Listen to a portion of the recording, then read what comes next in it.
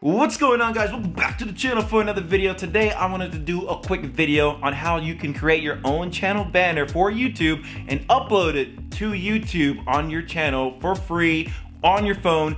No computer required. I kind of dabbled around this topic before on my channel, but I haven't done a dedicated video to it so that you guys can come to it and know exactly what to do regarding this specific topic. So here it is, and it's pretty easy to do, guys. So the first step to doing this is you want to download the application called Canva. You can make more things than just channel banner arts for free. You can do thumbnails, you can do business cards, posters, flyers, email headers. Guys, there's a lot of things you can do with this app. So if you don't own it already, go and download it on your iOS device, your Android device, or if you even own a laptop, there's the web application. You can just go on and do this as well, which is honestly easier in my opinion, but I know not everybody has a computer, so I'll be showing you guys live right now how you can do this on your phone. If you have the Canva app installed on your phone now, you can continue to follow along with me here. Go ahead and launch the app, and for you guys, since you're first using the app, you're gonna need to log in with either your Facebook account or Google account. It's very easy to do, and you'll sign right into the application, no problem at all. From here, you'll see on the front page that you can create a new design of something that you're interested in. So you can see that there's all these options here, but if you don't necessarily see exactly what you're looking for, go ahead and search it. So in this case, we're gonna be looking up YouTube channel art. I've already had it in my search history. So go ahead and search that, and you'll see all these different options. So you could even have a blank one if you wanna put in your own shapes and images. You can go ahead and do that. It will be a little bit restricted though, because you're not using the Canva Pro, which will give you even more templates. There won't be any watermarks on anything. It'll just be simply what you want to create. So if you find something, go ahead and select it and you can start editing it. What I did in my case is that I have my own designs that I already kind of found and that I liked,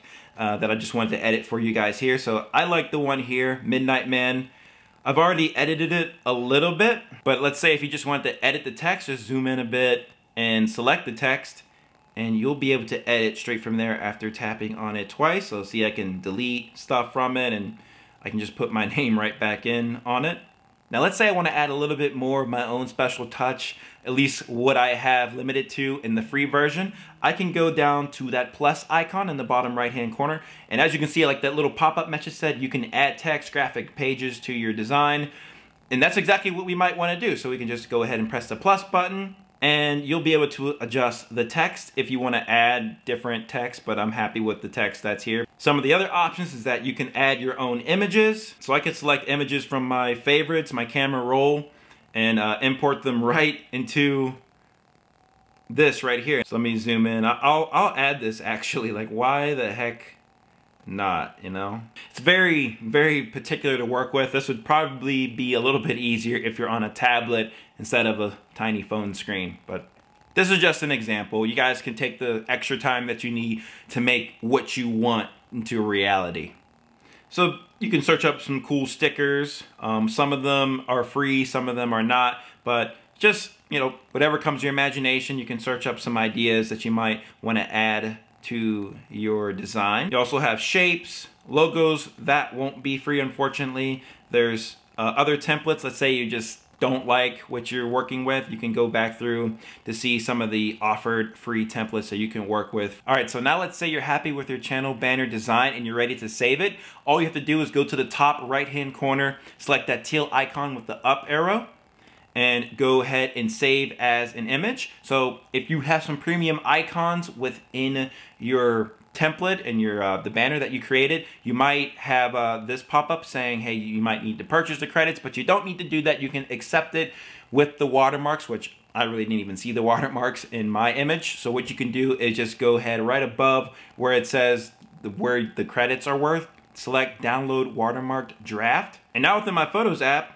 here is my image. We now want to upload that content to our YouTube channel. So go ahead and grab that computer, baby. Go buy that flash drive. You know the deal. I'm kidding, guys. Don't get triggered. This is still only using the mobile device. So here's the important part. You want to download the Google Chrome app. So if you're on iPhone, don't use the Safari app to do this next step, because it's not gonna work, and I'm gonna hear it in the comment section, and I don't wanna hear it because I'm telling you right now, download the Google Chrome application. Once you've downloaded it, go ahead and launch it, and I'm just gonna accept and continue. So log in with whatever account that you'd be using to upload videos to YouTube with. Now I'm gonna go to youtube.com, and here I'm gonna actually go to the far right hand corner, and I'm gonna select my account icon. And if you scroll all the way to the bottom, you're gonna see an option called desktop. You wanna select that.